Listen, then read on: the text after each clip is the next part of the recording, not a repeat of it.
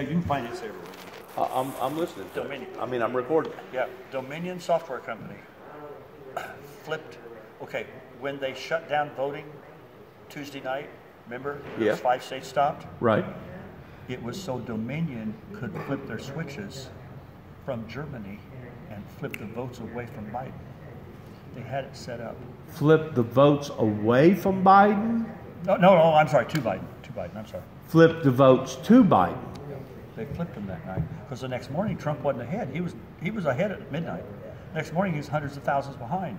And they said this can't be. But this has been going on under the radar, and CNN and MSNBC's not reporting it. But now they'll have to. Authentically, are you telling the truth? That's what they're saying. That's what this lawyer said, and I've seen it on Fox now. Last night, of course I haven't had time today. If that's true, that will change everything. Oh yeah. Okay, here's what they said. Here's what she said. She said, we have found the server, and she said, it's in our hands now. President Trump went to the German president and said, we need this server, and we sent the military in and got it. That's why he fired that military chief last week. He wouldn't go. Really? Yeah. He wouldn't go, remember? So there's some things going on in behind the scenes that you and I aren't aware of. That's what we heard last night. My son-in-law put me onto it, and I said, what? Yeah. So if this comes out, towards it being authentic. yeah, if they can take this to a judge, and the judge says this is real, we got people who's going to hang, buddy, because that is treason. You can't change votes. That's treason against your country. But they also did it. Now listen to this. Dominion got started. How many years I didn't ago? realize that there was a company out there called Dominion that built nothing but software products. Did you? No. But There's it's big. thousands of them out there that does that. But it's big. You look up on the internet, Google it, Dominion Software Company, Denver, Colorado. It's everywhere. I mean, They're huge. oh yeah. They're worldwide. They first got their start, according to this lawyer, when Chavez got voted in Brazil? Is that where it is, Brazil? Okay. He hired them to build computers that they could control the outcome. That's when they started this 20 years ago or whatever. 10 years ago, I don't know. Now, if that's true, brother, we're all sort of holding our breath like, pray it is. Because that would explain why. How could Trump have The irregularities. Yes, how could Trump have 1 million people show up at D.C. yesterday? And if Biden stood out there would have been 100. Okay, nobody's for Biden. Nobody. Now, some of them may be for socialists, but the bulk of America isn't. We don't want to go socialist. That's not America. So this is an inside job? Is that what you're telling me? That's what they're saying. That's what I've heard last night. An inside job. Yep. Created by the software. Yeah. And Pelosi's husband's involved in the company. Pelosi? Her husband. What? Is like a part owner or something, or I don't know if he's on the board. I don't quote me on that. Madam Secretary? Really? Yeah, and then also, what's that other, the black lady that's big in Washington from California? What's her name? A senator. I know who you're talking about. She's real mean and whatever. Oh my Her husband's in it too. God. Her husband's in it too. Oh my God.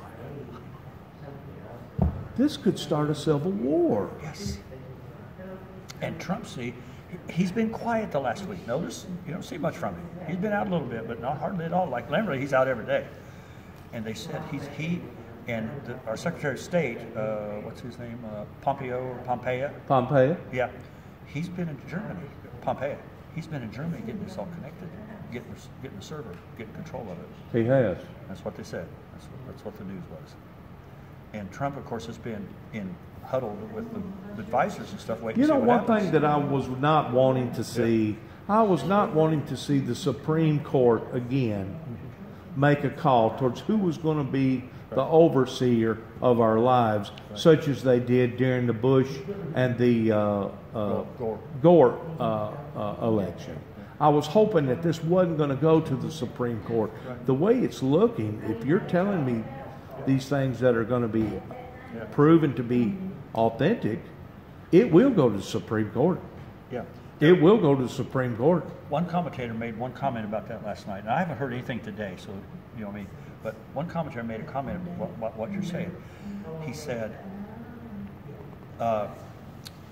what the courts need, will probably do a lower court, he said. A lower court will just declare the election void and null. Void the whole election. How could you count the numbers now? You can't.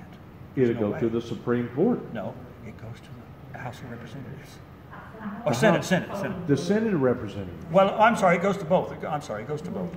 And each state gets one vote, and they have to vote by their political affiliation in their state. They do. Yes, they have to. They have no choice of how to vote. And this is in the Constitution, which I didn't know all this. I didn't know that neither. And if so, then Trump's in like that. Oh my God, there'll be a civil war over this, won't there? If this comes out to be the way that you're talking about. Yes, but look, we're looking over that for CNN, all the news. Look where it puts them, because they've had information about this. Absolutely, and I've said all along that a lot of these news agencies they're not worried about telling the truth. They're worried about trying to bring up the numbers towards wanting people to hear and see them. You know what I'm saying? Yes. It's no longer, and I'm going to tell you when that happened. That happened long about the time whenever the Cold War ended between Russia and the United States, whenever Ronald Reagan was in power. If you'll remember, just about every one of our news agencies was the same then as it always was, which was ABC, CBS, ABC, the major, and I think... without the cables. Without the cable. Yeah. They was basically the primary media at that time. And since then, we have been inundated with media from Canada and Germany and Russia and Australia. And I'm talking about there's more media out there than you can think of, man. And I ain't talking about social media platforms. I'm talking about real media people that present their stories to their own government or to their own people as it being authentic or legitimate. And the thing about it is, it ain't legitimate. You go to South America, you think that they're going to advertise legitimate votings down there in South America? You think they're going to tell the truth about what's going on in Cuba or what's going on in Mexico? Right. I agree with you. They get paid off, and they say what they want to say. Well, if this happens to America, we are embarrassed.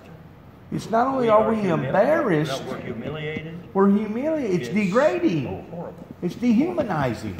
To think that we was gullible enough to allow for something like this to happen. It's kind of like cyber war. Yeah, exactly. Cyber war. That if we wasn't smart enough to put up resistance and put up firewalls to keep from other people from hacking into our accounts, how come we was that vulnerable to ever allowed for that to have happened to our own people to begin with? Exactly. We've created a monster that we can't control. The beast is the spirit of it's here and probably here. The beast, listen to me, the beast is taking charge of the master, to where the master is no longer in charge of the beast. And does it not talk about the beast in the Bible? Yeah. To he who did not worship the beast, and he who did not worship the beast number, they won't be able to participate in what the beast wants them to do. In other words, if you don't take the mark, you'll be left out in the cold, my brother. Yep. Well, if Trump pulls this off, and it's not really him, but if his administration, if his administration, the whole, we'll have at least 4 more years, not of peace really with us, but we'll have 4 more years of grace, because we had that. You know, the last 4 years has been a space of grace. Racist, yeah, racist this, racist that. No, grace, space of grace. Oh, because he turned America back that wanted to be back to God. He became political. He became for America again, and it's popular now to say I love America, and he's okayed Christmas and Easter and stuff, which we couldn't have under Obama for 8 years. You know how. Well, it got to the point during Obama's administration that if you put out any type of Christmas decorations as far as Virgin Mary and the 3 wise men and stuff like that, you was almost shamed out of your community to the point that they got to throwing eggs and rotten tomatoes at your house, Right. towards you're not supposed to have this stuff out in the open. And Trump did change that. Yep. That's what I'm He saying. did change We that. have a space of grace where we were freed up as Christians. Now, if he goes another 4 years, we'll continue that. If not, we're in big trouble. I gotta take this one home. Good talking to you. Thanks for Hey, inviting come me. Back Wednesday. Thanks for Listen, inviting Come back me. Wednesday night. It's just church again. Just church again. My kids will be here. They'll be doing the music, and of course they're very good. They're fantastic. I can't promise that because I've got too many ins and outs to go. Like I go to Trenton to go to the YMCA to try to take care of myself a little bit towards getting some exercise. And I ought to be doing what you're doing, being out there walking. But you're welcome to come Wednesday, 7 o'clock Wednesday night. I appreciate that. It'd be great. But you touched my heart last night whenever me and you was talking, because you made me feel so welcome and so open. And I'm like, man, you don't realize the background that I've got in this area, not just Greenfield, but all over West Tennessee. And you said, I don't care. I don't care what your background is. We invited me, and as long as you don't, you told me, you said, as long as you're not disruptive Yeah. in any of my messages, you're welcome to come and sit. And I don't know if you criticize or you appreciate one way or the other how I openly worship the Lord. Oh, it's awesome. But that's the way that I've always been taught to worship the Lord, which is openly, because the Bible says that if you're ashamed of Him, He shall be ashamed of you. And I'm not ashamed Well, you can in tell my Lord and You God. can tell you fit right in here, didn't you? Well, You fit in here. I didn't nobody shame me. That's right. And everybody else. Didn't is doing nobody tell me I wasn't welcome to come Everybody back else here. is doing their things. You're sitting here telling me just the opposite, that I'm always welcome. See the difference? That's the difference between real people and phony people. I agree. We had a mixture of people here today. We got one lady that's only been here. This will be about her third service. Okay. Okay. Of course, Carrie here, this girl here, she's been struggling. She just got out of I understand. She just got out of jail. And she's I understand. Really struggling. So these girls here, these two ladies, they work a lot with her. I was touched by the people that just moved into the area. I don't know if you know them very well or not. I don't know them at all. They lived for 3 months over at our church. We got a room I told you over there. Okay. They were married. I don't let ladies over there unless they're married. Okay. Somebody there. But anyway, they stayed over there 3 months till they could get on their feet. They came struggling. Good for And you. We've heard about them. And Good for got you. to them, and they're really good people. They Good. just got a house, and I helped them move yesterday. Good. And we got a trailer, so I helped. Good. So they got their. I'm moved in. impressed from where you come from. You said you come from Indiana, right? Yes. See, I listen good. I'm a good listener now, aren't I? Yeah. What Northern part- Indiana to what- boot. Northern Indiana. Up there where they was making all the FEMA trailers. Well, south of there, 3 hours southeast. Yes. Over by the Ohio line. Over by Columbia, Ohio? No. The Dayton? Ohio line. By Dayton, Ohio? No. Well, closer to that. Where I was at, if you've been to Indiana, there's Highway 27 runs up the state line. That's right. Okay, to Fort Wayne and on into That's Flint, right. Michigan, and it goes down to Richmond and so Okay. forth, to Cincinnati. We were right on 27. I'm 50 miles from Fort Wayne and 50 miles from Richmond. I got you. Yeah. Did you go to college there at Indianapolis? No. What did you ever do in Indianapolis? Anything at all? Nothing in Amount to Indianapolis. anything? You ever go to any speed car races? 500? We preached a lot there. Did you preach a lot there? We started evangelizing in 74. Man, don't they have a heck of a park there? Yeah. I mean, it's a huge park. Yeah. We preached a lot of revivals in Indianapolis. Really? I preached revivals for 30 years. Okay. So, whatever. And we traveled. We had a gospel singing group, and we traveled. Like my kids, that's what they do now. They're in Cookeville this morning. They'll be down by, I forgot the town. It's right straight south of Cookeville, down by Alabama tonight. Then they'll be back here probably later tonight. Then Huntsville, Alabama? Thursday. Huntsville, Alabama? Birmingham, Alabama? No, not that far. They're in Tennessee, actually. Coleman, No, Alabama? they've been in Tennessee, but they're north. They're on the Tennessee line, somewhere tonight. But they'll Okay. be in Houston, Texas this week. So they got a band. They go travel around. Yeah. The family. It's my daughter and her husband and 2 grandkids. Where'd you get your license at? Where'd you go to school at for preaching? Or you just pick it up on your own? Basically, yeah, from experience. Really? I'm with United Pentecostal Church. You're I'm actually with the organization? Oh yeah, I'm ordained. So you know Brother Brown? Yeah, sure. See, me and you need to talk about that. Okay. I've got some history with Brother Brown. Okay. Personal I know you history. mentioned him last night. Yep. Personal history. I've been in it with him and his family. I've been in it for 45 years. Because I lived 10 years in Jackson, Tennessee, and there were some things that went on in the Pentecostal realm that hurt my feelings. Yeah, of course. I'm not much at bringing up stuff. You know Brother Hagel down in Union City. Kegel, yeah. Yeah, you know him. Oh, yeah. You know the one that preaches over there at Reelfoot Lake? Yes. You know that Yes. that guy? I love them, yes. Yeah. He and his wife are awesome. Yeah, him and his wife are Yeah, awesome. they've preached here. Oh, really? Yeah. So you know some of the people I know. Yeah. You can find out. We're in Section 9 you of the can find out a UPC. little background about me towards who I am and how long I've been out there in the eyes of the general I public. looked you up on the internet. Did you? Later, it took me. I didn't have time much, so I don't need no stuff. Well, you found out that I touched the people out in Oklahoma towards being a whistleblower pertaining to there being a major government cover-up out there of the Timothy McVeigh deal. I didn't read all that. But You didn't read I'm just all saying, no, I don't have time. that? I got you. Well, thank you for sharing But that anyway, with me. come back.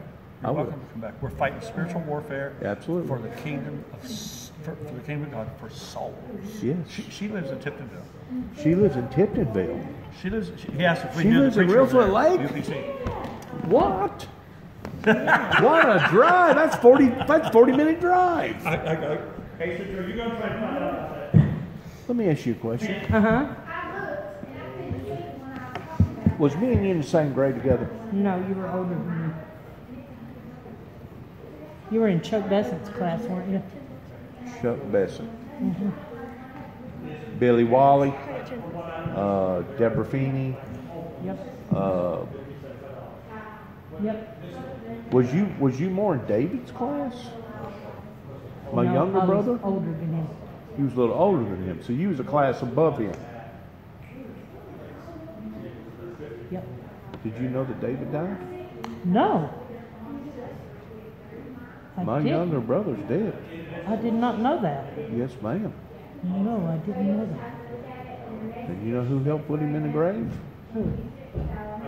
People over there that I'm living around, over there in the Hop-In, Sidonia area, the Wickens, the Sheffields and the Ridgeways and a bunch of other families out there that pressured us whenever I come back in 2014 and basically put so much pressure on David that he couldn't handle it to the point that he went to work at McLean Power on second shift, which starts at, I guess, 3 o'clock. And long about 4 hours later, his supervisor walked up to him and said, "David, you need to go home. You look bad." And then he said, "No, David, actually, I think you need to go to the doctor. I think you need to go to the hospital right now." And David went to the park over at Trenton and took a cat nap for about an hour and a half and woke up, got to feeling a little bit better, and made it on home. But he parked his truck in a different spot that he ordinarily parks it. And that morning, whenever I went and knocked on his door, he was cold as ice. He never got to see the sunrise. He basically died on his feet. Went to bed and never woke back up again because of the pressure. I mean, we was having a lot of trouble out of those people to the degree that we was having to hire attorneys and go before Tommy Moore, the judges and stuff up here in the courts. Do you know the Sheffields and the Ridgeways? What's wrong with that bunch? Heathens?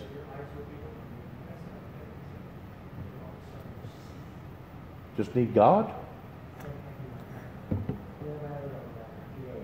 You know, Donnie died. Donnie Ridgway died.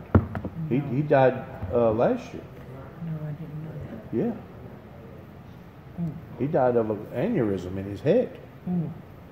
But a lot of this is the stem off from the Wiccans over there, the castle people, the witches and the warlocks over there. That's what brought it all on. In other words, I was under heavy artillery, a heavy attack to the point that they wound up taking something and flipping it around because David and I was concerned about some children across the road that was renting from Donnie Ridgway. And they wound up turning it around to the point that I had to basically admit to a crime that I never committed, which was stalking, because David and I was concerned about three little children that was being abused across the road. It was either that or stay in jail. That was the only way I could get out of jail was admit to a crime that I never committed. They wound up putting a felony. For the first time in my entire life, I've never had a felony. And they put a felony on me right here in Weakley County. Tommy Moore, Tommy Thomas, the judicial justice system in this county is as corrupt and as dirty gets. Yes, it is. Yes, it is. Birds of a feather flock together. In other words, they cherry pick towards who they're not only going to attack, but they cherry pick towards who they're going to protect. That's true. And if you're the right person and you've done a bad crime, you won't get nothing out of it. That's okay.